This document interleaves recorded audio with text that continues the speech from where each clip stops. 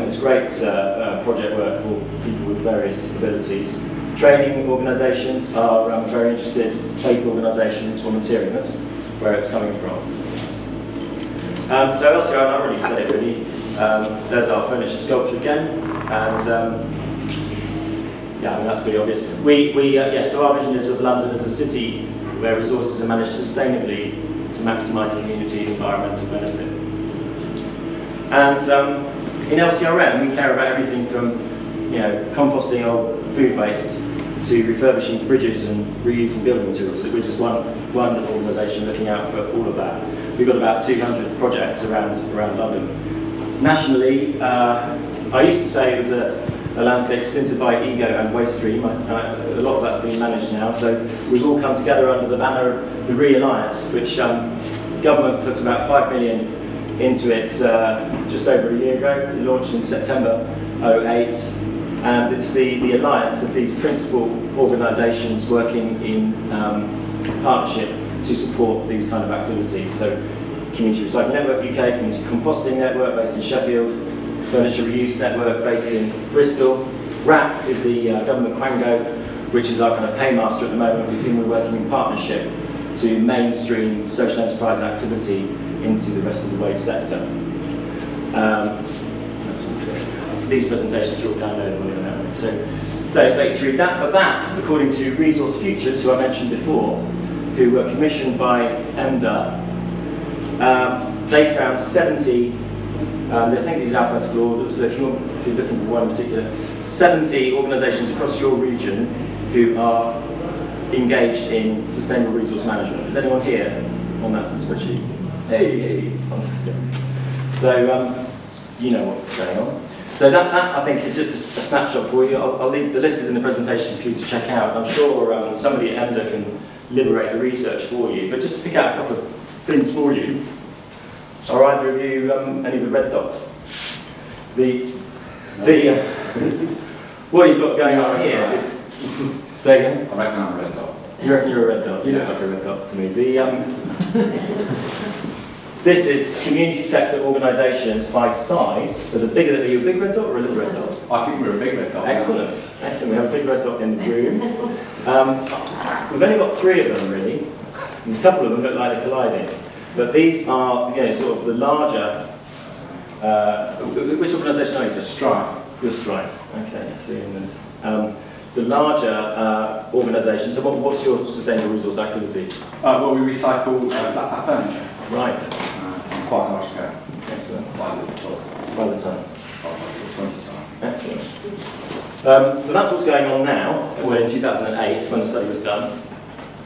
And this is the map of those who, in the survey, said they wanted to expand. So quite a lot more all around and about. So I think it works out to be, and I confess I've only skimmed this because I'm a Londoner, Where are we?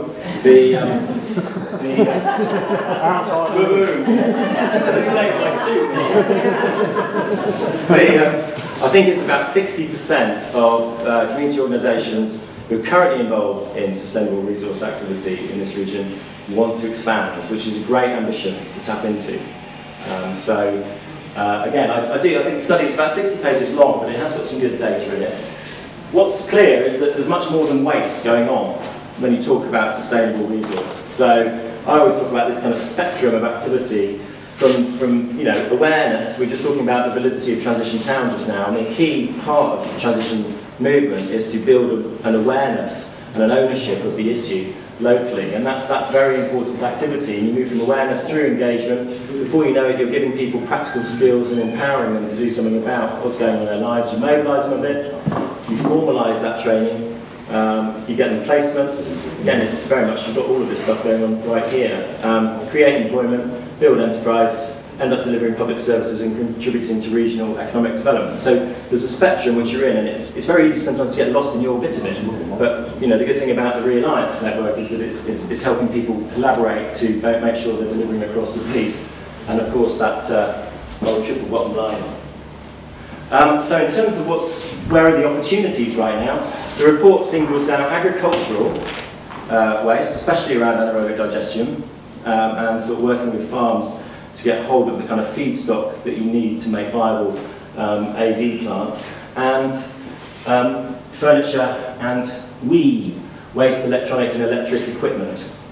Again, very high carbon savings with and again, you can just see some of the dots there. I expect Stride will be coloured in purple in here somewhere. Is that where you are? Yeah. Good. I can see you watching your dot, aren't you? Changing it slightly, but it's good. That was the wrong count. But, sorry. What's interesting here in agricultural is for a region which has got quite a lot of agriculture going on, there's actually only 1, 2, 3, 4 organisations who are at all engaged with trying to grow some sort of resource enterprise off the back of that waste. And so there would seem to be at least a supply opportunity there. And in terms of the tonnage, what this is doing is mapping where the actual distribution industry is based, the goods production. So it's like trying to co-locate, because now we've got producer responsibility, stuff's coming back to producers and distributors. So if you can often do partnerships, certainly working with FRN, whereby you get involved in the reuse and refurbishment of goods as they return to the producer's warehouse. So, and the report identifies for the East Midlands, in terms of barriers and bridges, that the main development needs, everybody needs space and equipment. I think there is a thing generally in waste is beware the boys with toys. I mean, I suppose it's not just waste, but and certainly in waste you get a lot of boys wanting a lot of toys, and there's often no need, especially in a kind of labour-intensive model, which again you have here. Quite often the added value of being a social enterprise working in waste is precisely the care that you get by using humans rather than machines to preserve the value of the material or the product. So I think there's an issue there about being careful exactly what tools you buy. We do keep, because it's a fast evolving industry, you do need to keep on top of the expertise and to keep training and retraining your people.